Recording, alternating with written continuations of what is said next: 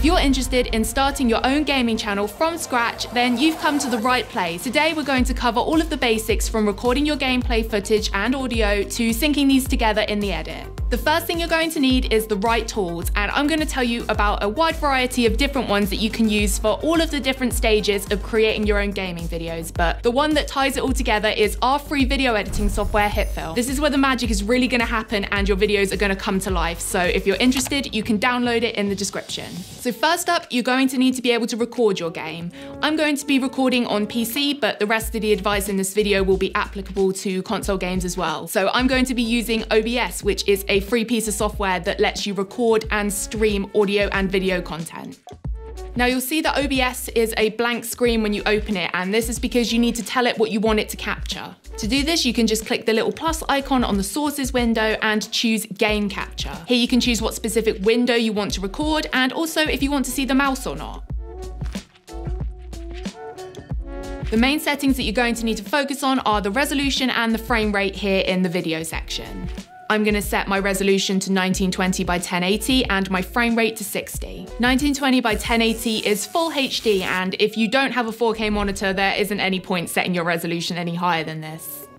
I'm going to change the recording format to MP4 just because this is a much more compatible file format with HitFilm, but if you're worried that your computer might crash partway through a recording and you'll lose it, you can use MKV files. To change this into a file type that HitFilm can work with, just head into the advanced settings and check the automatically remux to MP4 setting. Now onto audio. It's very important that you have the best quality possible here because, especially if you're not having a Facecam, this is going to be the only way that your audience can connect with you. If you have a camera or webcam that you're going to be recording with, then you'll have audio built in, and while it might be optimal to use a separate microphone for audio quality, the point here is to work with what we've got. So make sure that you're not too close or far away from your camera and try to record in a small and quiet environment to reduce as much background noise as possible. And if you're running into issues with echoes, then you can use blankets and pillows to avoid this. If you do have separate audio equipment, then you can use Audacity to record in. This is a great free piece of software for audio recording and editing. So when it opens, the first thing you're going to need to do is go into your preferences and make sure that you've set the input to your microphone. Now you can click the record button and then start playing your game. If you also have a camera that you want to use, you can easily sync up the audio from Audacity with the video in your camera when you import them into HitFilm. Just highlight both the audio file and the video file and choose Merge Audio/Video, and this will sync them up perfectly for you.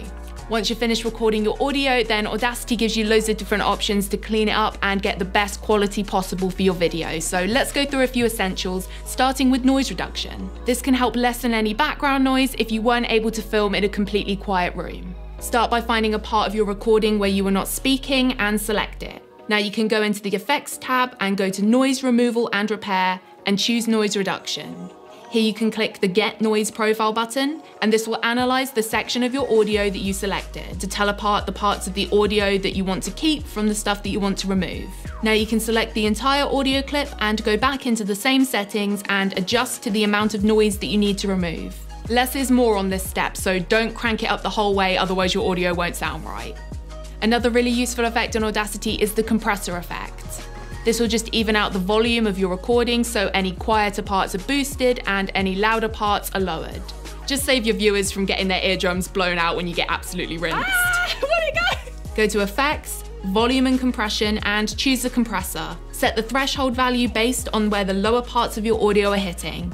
We want to include these bits in the compression. The ratio value sets how severely your audio will be compressed. The higher the number, the closer the quiet and loud parts will become.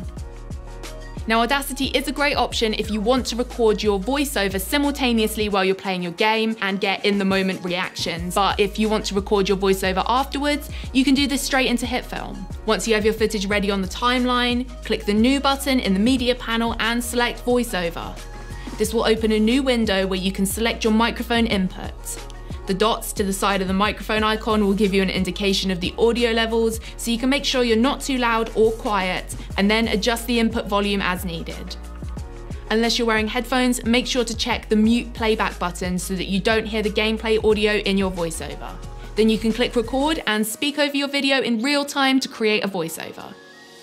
A common question that we get asked is, how do I sync up my voiceover or Facecam with my gameplay footage? Well, this is actually done during the recording. What you're going to need to do is find an action in the gameplay that you can sync your voice to. A good thing to use for this is navigating the main menu. So start recording on both your game and audio, and then say the words syncing 1, 2, 3. 1, 2, 3. And every time you say a number, move up or down the menu. And then you can just continue your gameplay as normal. Now, when you have your two files in HitFilm and you drag them both out onto the timeline, you can line up your speech and movement at this point of the video. And then the rest of it will be perfectly in sync. So to get started, drag your gameplay footage onto the timeline and drag your Facecam footage above it. Now at this point, you'll only be able to see your Facecam because this fills the whole screen. So let's turn this into a little window in the corner so you can see both. You can do this really easily using the picture-in-picture effect available in HitFilm Creator and Pro. When you add this effect, it will automatically resize your Facecam into the bottom left corner of the screen. You can change the location as well as the size and distance from the edge of the screen with these sliders. If you're in the free version of HitFilm, you can still do this kind of effect by heading into the controls panel and using the scale and position tools to make your video much smaller and then move it to the corner of the screen. Now that you have your recorded gameplay and voiceover all synced up on the timeline, you are ready to cut it up into gaming videos. If you find yourself stuck at any point during the process, don't forget about the Learn panel. Here you can find really quick built-in tutorials to help you along your way. We also have hundreds here over on the YouTube channel. In the next video, we'll talk about different ways to stylize your gaming videos, including titles and graphics and more to make your videos stand out. Just a quick reminder that you can download our free video editor HitFilm by heading over to the first link in the description, and make sure you subscribe if you don't want to miss out on part 2.